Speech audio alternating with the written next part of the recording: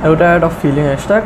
Tired of mediocrity? It's time to rise your standards, because where you are right now it's a direct reflection of the standards you have been willing to accept. Rising your standards means expecting more from yourself. It means no longer settling for good enough. Start demanding excellence in every area of your life, your work, your date, your relationships. It's not about perfection, it's about never accepting less than your best effort. When you rise your standards, you rise your life. You attract what you believe you deserve. So stop playing small, set the bar higher, and then rise to meet it every single day.